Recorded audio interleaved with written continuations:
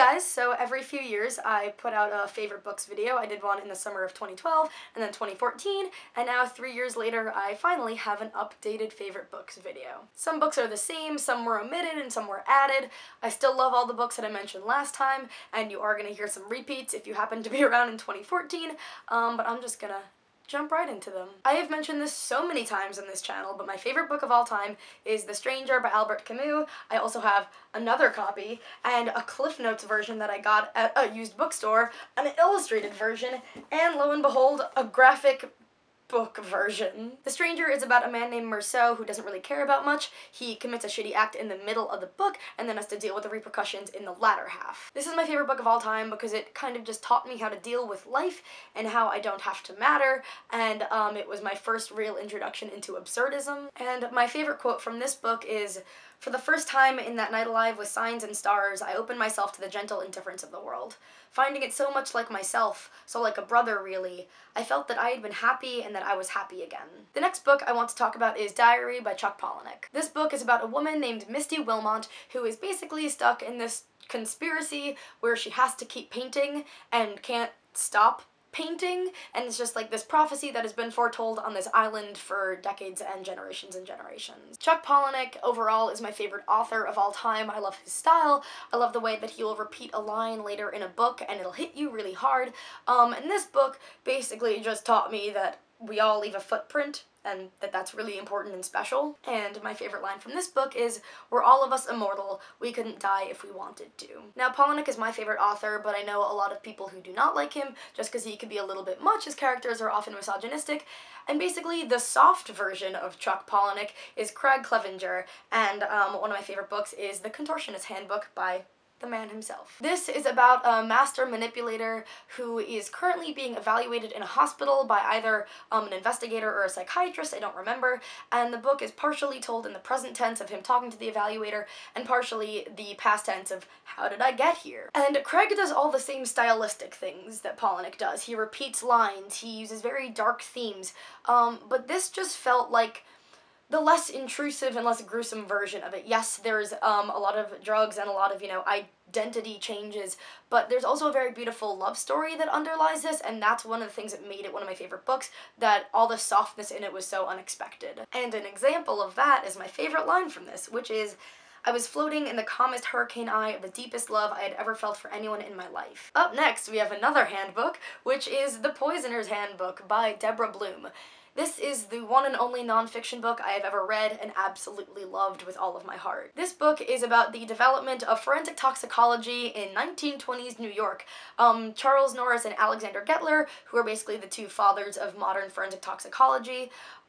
This follows their story, and basically each chapter is a different element or, a different compound, and talks about how that affected the city and how they then dealt with it. So I just found it very easy to read, and the topic interests me, and I ended up just loving Alexander Gettler by the end. I don't have a favorite line, but my favorite chapter is the one about thallium, which is chapter 11. Next we have Lolita by Vladimir Nabokov, which is a book of much controversy, and I made a whole video on this in like 2014 maybe? I'll link to that below. This is about a middle-aged man named Humbert who falls in love with this 12-year-old named Dolores Hayes, which is creepy and wrong. The thing that makes this one of my favorite books though is the way that Nabokov writes it, because obviously objectively I think that Humbert is in the wrong here, even if Dolores ends up falling for him, but the way that Nabokov writes Humbert, you end up sucked into the story, and there will be times and lines where you'll be like, wow, that was beautiful, and then you realize, oh shit, no. Next we have the non-novel interlude, starting with Dr. Faustus by Christopher Marlowe. Dr. Faustus is about this very intelligent man named Dr. Faustus who is just bored with all the things that he's already learned, so he makes a deal with the devil that one of the devil's helpers, Mephistopheles, will be basically his personal servant for 24 years, and then his soul is sold to the devil for the rest of eternity. And just the way that Faustus's mind goes back and forth between good and evil, and there's all of this subtle homoeroticism between Mephistopheles and Faustus, and I saw this live at the Swan Theatre in Stratford-upon-Avon a couple years ago, and it changed my life, and reading it was not quite the same experience, but it's still my favorite play of all time. And my favorite line in this is, Had I as many souls as there be stars, I'd give them all for Mephistopheles. It's very beautiful and gay. Up next, we have Hamlet, which is my favorite Shakespeare. This is some old, beautifully smelling copy of it. I love the complexities. I love that Hamlet is so torn up, and you know, there are a lot of ways to think of Hamlet, that he's just an angsty boy even though he's literally 33, that he's very indecisive. I like to think of it that he is cold and calculating the entire time. He knows what the fuck he's doing and he will get it done. He just has to wait for the right time. And I find that there's no character that lacks, that it's just kind of this complex, interesting ensemble of characters that make up one very dramatic and sad play. And my favorite quote from Hamlet is, "Who would these fardels bear to grunt and sweat under a weary life, without the dread of something after death? The undiscovered country, from whose bourne no traveller returns, puzzles the will." Up next, we have two poetry books by Andrea Gibson. The first is called The Madness Vase, and the second is called Pansy. I think that Pansy is a better book of poetry, but I think it is very interesting to look at these two together. In The Madness Vase, there is a storm going on, and Andrea doesn't know how to deal with it, that she's making all these mistakes and all this shit has gone on in her life, and she just doesn't quite know where to go. And in Pansy, it feels like the storm is over. It feels like I have done all this shit and all this shit has happened to me and I'm finally ready to talk about it. I'm ready to write about my mistakes and not be like, what do I do with what's going on? And I actually read them in chronological order. I read this one very recently and I just found it absolutely inspiring. So if you're gonna read one, I'd recommend Pansy, but I think seeing the development over the two is what makes it so special. And my favorite line from either of these books is from Pansy, from the very last poem. "You cursed like a sailor and you love like the war is finally over and you've just come home and you're screaming my name or running down the dock in the harbor." And finally of this section, we have Fun Home by Alison Bechdel. This is one of my favorite musicals of all time, and obviously it came from this graphic novel. I just feel like after reading this, I personally know Alison and Bruce Bechdel. I feel like I have pried almost too much into their lives, like when you listen to Carrie and Lowell by Sufjan Stevens and you think, oh my god, I know too much about Sufjan and his mother, stepmother rather, and that's how I feel about this. Nonetheless, although it feels vaguely intrusive, it is a beautiful, beautiful telling of a young daughter and finding out that her father is gay, and also abuse, and just all of these complicated things, finding out that she was gay, and she just interweaves them so beautifully, and you know, it's a graphic novel, so it's got beautiful drawings, and I'm massively impressed by them. And yeah, I love this.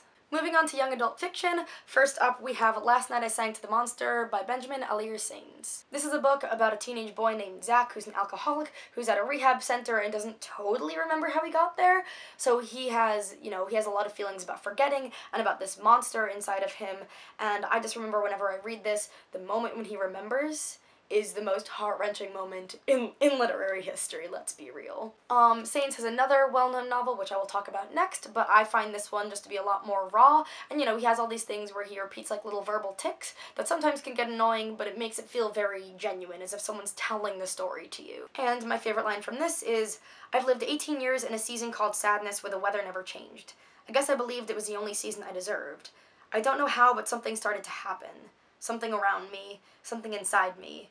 Something beautiful." Next is Aristotle and Dante Discover the Secrets of the Universe by Benjamin Alire-Sainz. This is about two boys named Aristotle and Dante, and it's kind of a nothing happens book. There's no one event I could tell you about, it's just kind of their friendship and the things that happen. The strength of this book is the strength of the characters.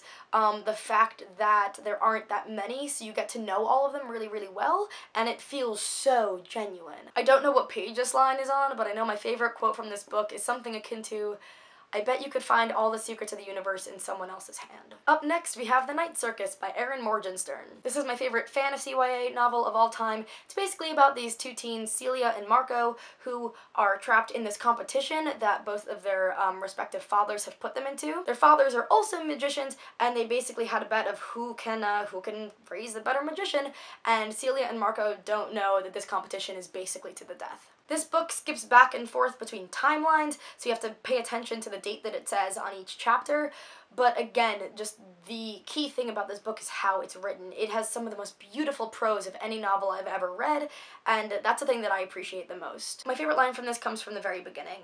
"The circus looks abandoned and empty, but you think perhaps you can smell caramel wafting through the evening breeze, beneath the crisp scent of the autumn leaves. a subtle sweetness at the edges of the cold. Up next, we have 2 books by David Levithan, Every Day and its companion novel, Another Day. Every Day is about this soul figure existence named A who wakes up in a different body of a different person every day, hence the title, and A one day falls in love with this girl Rhiannon, which is a problem for A because they never stay in the same body, so they have to then deal with that. It's a very unique concept. I'm a big fan of inexplicable sci-fi fantasy in YA novels. Like, it never gets explained, but that's cool because you just follow the emotion and the story of the characters. So that's Every Day. And then Another Day was published recently, and it's the exact same thing but told from Rhiannon's point of view. And I thought it was going to be boring and cheesy and a sellout, but it was actually just as beautiful.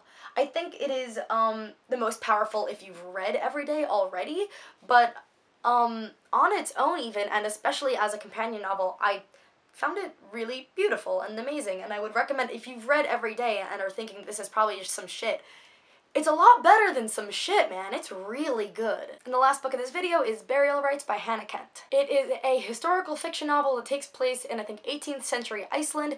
It's about this murderess who has to live with this normal family until she is going to be executed. This also switches back and forth between points of view and also time period and all of this cool stuff. And of course, this family doesn't really want to host this murderess, but you get to follow the story of the family and of her and figuring out the truth, and it's just very, very beautiful. I don't know where in this book my favorite line is, but I know it's, I don't want to be remembered, I want to be here. So those are my favorite books. I'm sorry this was probably very, very long. Honorable mentions go to the Mysterious Benedict Society series and the prequel, Looking for Alaska, Winter Girls, Fight Club. Oh, there are so many others! I love a lot of books. I'm going to link all the books I mentioned down below on Goodreads. I'm also just going to link my Goodreads profile. I hope you enjoyed this, and you will see me next time.